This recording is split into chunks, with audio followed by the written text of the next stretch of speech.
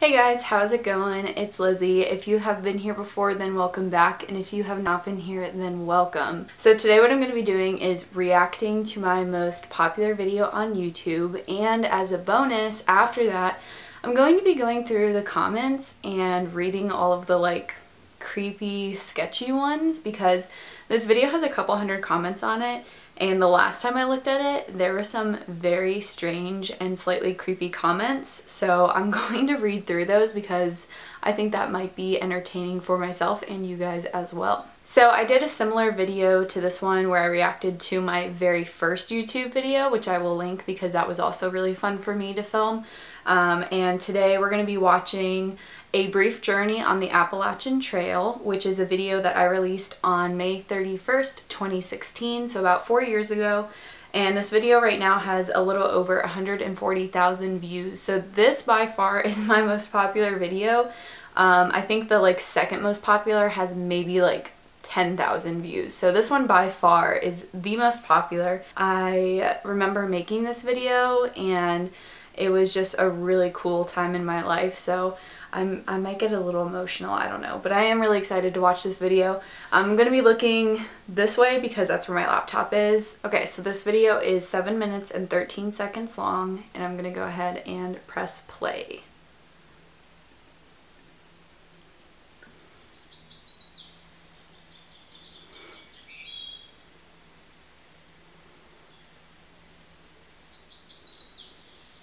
So it's about 6:45. I'm on top of Springer Mountain. My hair was so short. I just climbed the 1 mile up here from the parking lot where my mom dropped me off.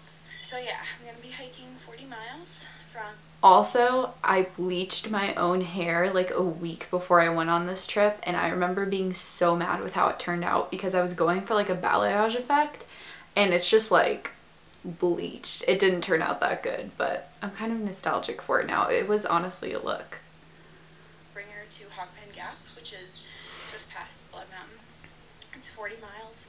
I'm gonna do it in 3 days, 2 nights, 3 days, and yeah, I need to get started. So let's head out. My legs look so tan.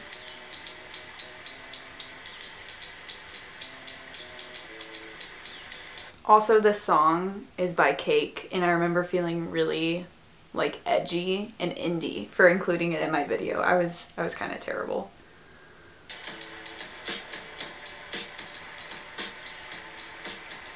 I'm 4 miles in. Still have those sunglasses. 8:20. I still have about 12 miles to go. The only thing that's been driving me nuts is I've been walking through cobwebs all morning, and I feel like Frodo Baggins heading into the lair of Shelob or something because it's so annoying. But yeah, things are going good. It's beautiful out here, and I'm excited for the rest of today. So, 3 things. 1, people were mad at me for putting music in this video. I remember seeing it in the comments. They were like, "We can't hear you. It takes away from nature. Take out the music." But also some people were really down for the music, so it was very divided. 2, people loved the sunglasses, which I still have. I got so many comments on those. And 3, people were also freaking out about the Lord of the Rings reference. I remember seeing that in the comments as well, and I remember feeling really cool for being able to slip that in. So it was all strategic. It was all very strategic. I believe 14.5 miles in, which means I'm only 1.5 miles from the shelter. I'm out of focus. Pretty bad. It's bothering me. But I am feeling really good and really proud of my pace, and I'm really excited to be refreshed by this creek. Oh god, I thought it was so cool with the editing. Because it's not really the season anymore to start a thru hike. On one hand, it's kind of nice to just sort of have some time to think and be alone and stuff. Especially because this trip is happening right after graduation. Summer's about to start. That's what makes me so nostalgic for this time, is I took this trip, I think the weekend after I graduated, or 2 weekends after, and after I graduated high school, and it was just that was the best summer of my life. I think I've seen memes about it, how summer 2016 was the best time ever, and it really was. That was a fantastic summer. I'm so nostalgic for that time. It was just such a good time. I'm kind of down since graduation. But I do wish there were more people, you know. This makes me cringe because there are people walking up behind me. And I'm so awkward about being filmed, or like people seeing me filming. So it was so cringy. I made it the 16 miles and I'm at Gooch Gap in my tent that I set up. I'm talking quietly because there's a lot of people here around me. I got here at like 3:15, which is pretty much 2 hours faster than I was anticipating, so that was awesome. So tomorrow I'm considering pushing on and doing more than the 12 miles that I planned for, so that my last day I was hardcore. will only be like 5 or 6 miles. So we'll see. I respect 16-year-old Lizzie. I don't know if I'm in shape enough to do this now, and that makes me sad. I really need to get back into it. But let me tell you, that campsite that I camped at the first night was kind of terrible. It was so crowded that I literally had to share my campsite with 2 other people, and it was like we were all on top of each other basically, and it was so incredibly annoying, and I was just like, what have I signed up for? But I guess that's the name of the game. So day 2. This day sucked. It's about 7:45. I remember this day sucking. It'd be really awesome if I could push through past Neal's Gap, but we'll see. Last night ended up being pretty fun. There's a really good group of hikers at the shelter. I do remember I met some nice hikers this trip. That was the best part. Talked to them, slept really well, and yeah, let's go. Oh, the shins, so deep. I was an idiot this day because I did not use my trekking poles because I wanted to have my camera out, and I suffered. I was so sore at the end of the day. And I do remember that first night at the campsite, I was so awkward, like going up to the shelter and cooking my dinner because I was alone. I was 16.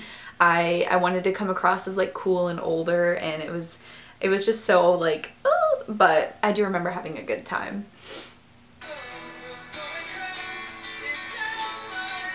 It was so hot this day too. It was so hot and humid.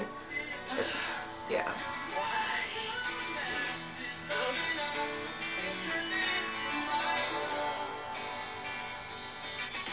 Oh, I was so skinny. I was so tiny.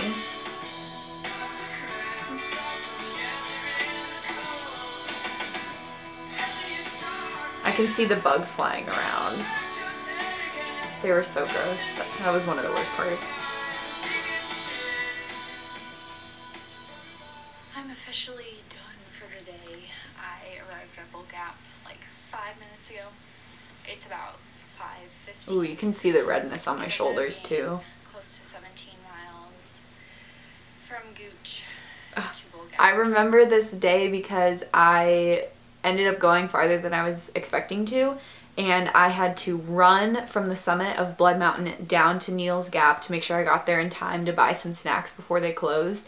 And while I was there, I saw a friend from high school that I just graduated with. He was riding motorcycles with his dad, and I remember seeing him from a distance and being like, is that actually Colin? And then I was like, Colin! And as soon as I yelled it, I was like, if I yell this and it's not Colin, I'm gonna look so incredibly weird. But it was, so it worked out. And it was just super random, but it was really funny to run into him on top of a mountain completely randomly.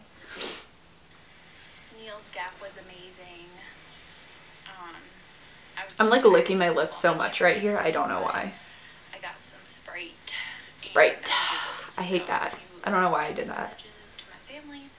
Having to take refuge inside my tent because the bugs are just awful outside. They are. Today was rough. Me every day. I was definitely feeling the weight of my pack. And as you can see, there's a little like redness. I got wrecked in the comments for this too because I did not properly adjust my pack. I know that now, but at the time I was like, it's not that big a deal. It doesn't hurt that bad. But looking back on it, people were like, you idiot. So I have learned. I think that's just from me not knowing how to properly adjust it. Which See, is I something knew. I definitely need to work on. I knew I was an Toenails idiot. are still intact, which is what I'm happy about. This part's gross. So these are my feet. I have a huge blister right there, which is disgusting. I have a pretty big blister there too. This foot is more okay. I have a big blister forming there. Yeah, that was gross. And they're just really dirty. Hopefully they go away in the middle of the night or something. I don't know. We'll see. I also got roasted for that. Now it's raining. People roast me a lot in the comments when it comes to backpacking. I want to say it's because I'm like a young woman and they're just being biased, but I am kind of an idiot sometimes, so I'll admit to that. I did it! Woo!